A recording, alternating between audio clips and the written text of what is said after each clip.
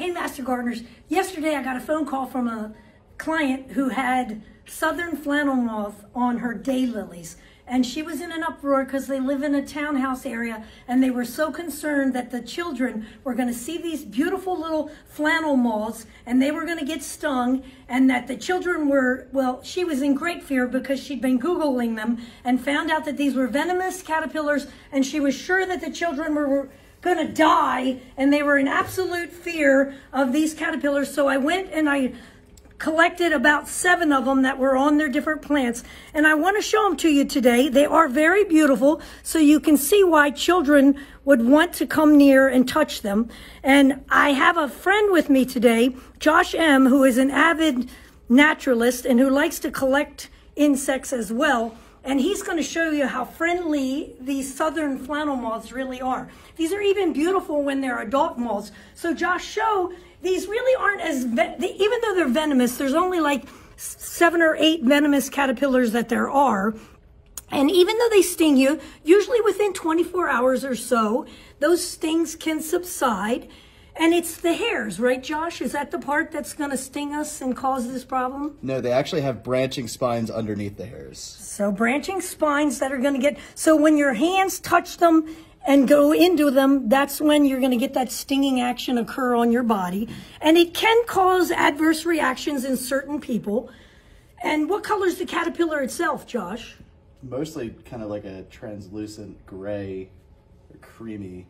So underneath, it's kind of a translucent color underneath. Not that I want to get him stung underneath.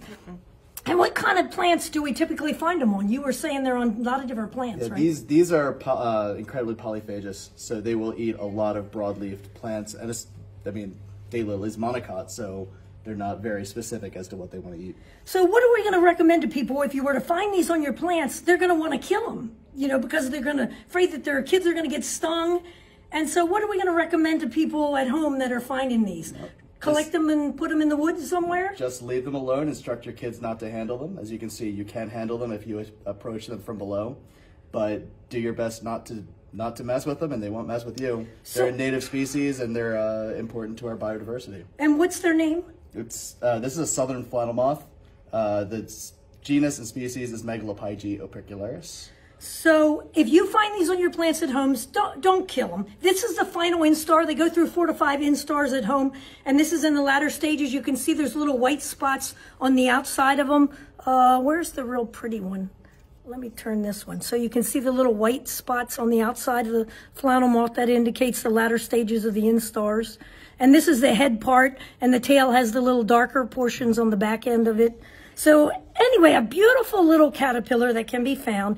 Yeah, you don't want to be handling it. You don't want your children handling it.